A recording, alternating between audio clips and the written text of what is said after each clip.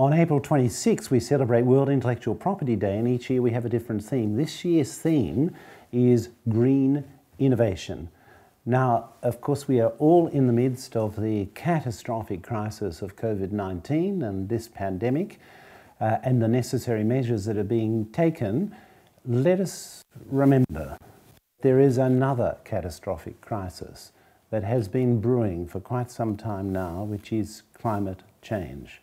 We need green innovation to get us out of the terrible impact that climate change is already having around the world and will have in the coming years.